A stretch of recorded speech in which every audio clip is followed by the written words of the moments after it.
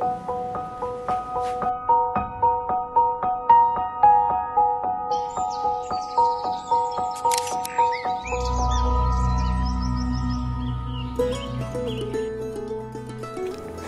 guys, and welcome to another installment of Stay Inspired. So a lot of people have been asking about tips for posing girls, tips for posing grooms, tips for posing couples, and every time I learn something, or every time I'm on set and something pops out to me, I want to share it with you guys. So a few things that help me pose the women, I just want to share like 3 things with you. So one of the most important things is to remember that whatever is closest to the camera is going to look bigger, right? So as far as women's bodies are concerned, when a woman is just kind of standing there and she's kind of relaxed, like if I'm relaxed right now, I've just pushed my stomach and my waist towards the camera. And I'm probably not wanting to make this part of my body look bigger. So you have to really watch your bride or watch your female subject, and you have to be their mirror. So you want to tell them and show them, hey, take this part of your body back. So that right there is going to already make her look slimmer, right? So that's one tip.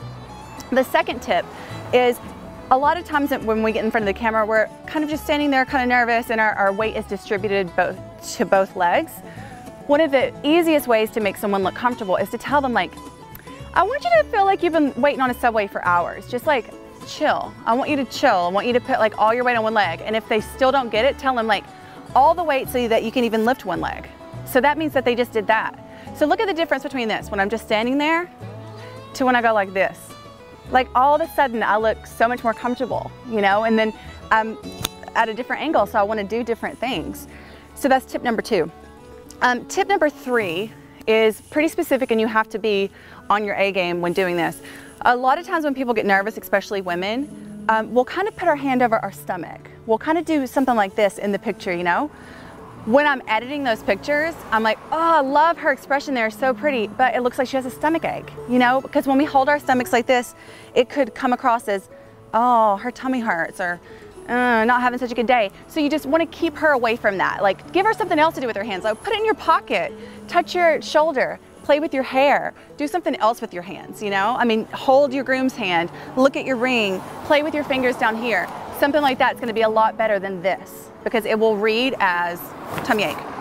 And the 4th one, this one's also super important for me, and I know that it's going to help you guys as well, is especially with women, when they're wearing shorts or a skirt or something that shows their legs. I always am very particular, because I know that they want their legs to look as good as possible. So I'm always having them sort of like turn one knee in, okay? So this is gonna also create different shapes in the legs, which are gonna, make your legs look kind of better and longer, and hopefully, more shapely. In my case, I hope it looks thinner. So yeah, so if they're standing here, and if they put their weight on this leg, or if they put their weight on that leg, I'm like, oh, you know what? Turn your knee in. Let's turn it in like that. So now we're like creating shapes here. We're playful. We can even close it there. So now it's like, ooh, it looks a little better. And also I think I personally feel kind of cooler when I do that.